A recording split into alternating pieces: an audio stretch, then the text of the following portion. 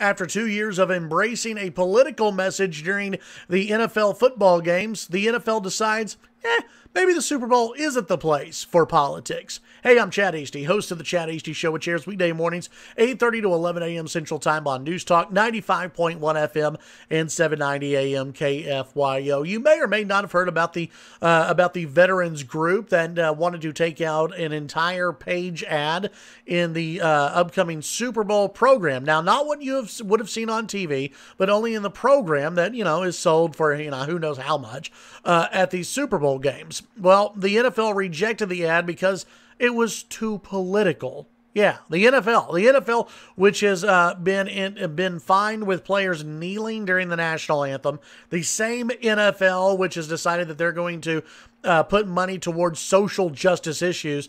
Now the NFL decides when your message is to stand up for the national anthem, that's just way too political and way too controversial to associate with the NFL. The NFL, according to this from USA Today, the NFL rejected the one-page ad for the NFL Super Bowl program submitted by AmVets with the message, "Please stand." If you haven't seen the ad yet, it's the military color guard holding up the U.S. flag, and it has the hashtag "Please stand." That's all it says. There are some other things about making donations, and but all it says is "please stand." It doesn't say, "Hey, Colin Kaepernick, screw you." It doesn't say all of you who took a knee for the national anthem, screw you guys. It doesn't say anything like that. It just says hashtag "please stand." The NFL spokesperson, Brian McCarthy, told USA Today, the Super Bowl game program is designed for fans to commemorate and celebrate the game, the players, the teams, and the Super Bowl. It's never been a place for advertising that could be considered political or a political statement. The NFL has long supported the military and veterans and will again salute our service members in the Super Bowl with a memorable on-field moment that will be televised as part of the game. Joe Chainley, executive director of AmVets, said players who protest by kneeling during the national anthem are exercising their free speech, and AmVets only wanted to do the same. They said that, hey, we've been able to advertise or put this same placement in NBA All-Star Game and the NHL All-Star Game programs with no problem at all. McCarthy said a VFW ad for the Super Bowl program was submitted and later approved for a tagline that read, "We stand for veterans," with text describing benefits of the organization offers. He said AmVets submitted the ad last Wednesday with the line, "Please stand," and it was rejected. All right, so a couple of things here. The NFL, they spent the last 2 years applauding players for taking a knee. It was seen as an affront by many fans of the game and military service members. And on the other side, there were some service members who were fine with it. But I think if you look at the overall picture, most people had a problem with players taking a knee. Now the NFL, they could have accepted this ad, and really nobody would have known about it except for those who went to the actual game. But it would have been a show of, okay, these players take a knee. They're sending a political message, standing for the national anthem. I personally don't believe it's a political message, but if you do believe it's a political message, then you're honoring both.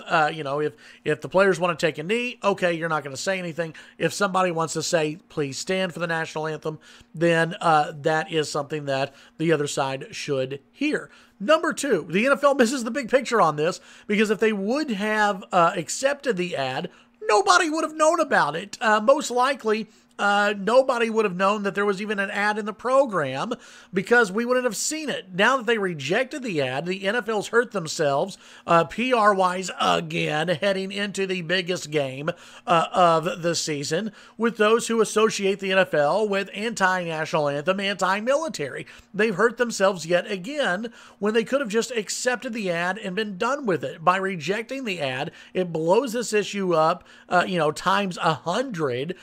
to where now, every single news station has covered it. Websites are covering it. I'm talking about it.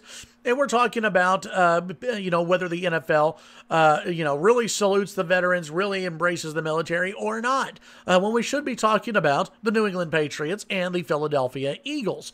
That's what we should be talking about. But instead, it's all about, again, taking a knee for the national anthem. The NFL blew that, blew the big picture outlook on it. They should have just accepted the ad and moved on.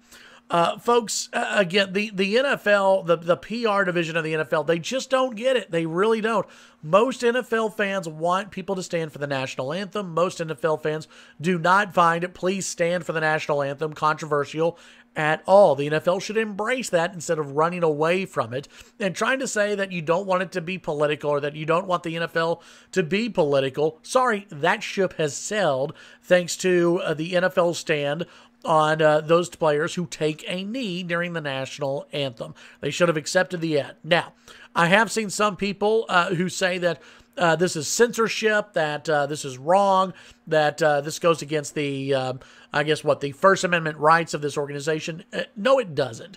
Listen, I still think the NFL made the wrong call here. I think they blew this call. I think they've screwed up this entire, the last 2 seasons when it comes to players taking a knee. But the NFL is still an organization that can determine which ads to run and which ads they don't want to run. They have that right as an organization to decide we don't want your ad or we do want your ad. They have that right. Let's not complain because, you can complain about them, sending the wrong message, but let's not get off into this thing about censorship or anything else, okay? The NFL can reject anyone's ad. The NFL can say, hey, we don't want certain musicians playing during the NFL. They can do that. It's their organization. It's their ball game. Whoever they want to advertise, they can get to advertise. I don't believe it is censorship at all. But I do believe the NFL is wrong here, and they screwed up yet once again because coming up on the big game, we're talking about players taking a knee. We're talking about the NFL not respecting the military, not respecting the flag, and that's probably not something the NFL really wanted. Tune in to the Chad Hasty Show weekday mornings, 8:30 to 11 a.m. Central Time on News Talk 95.1 FM and 790 AM KFYO. Have a great day.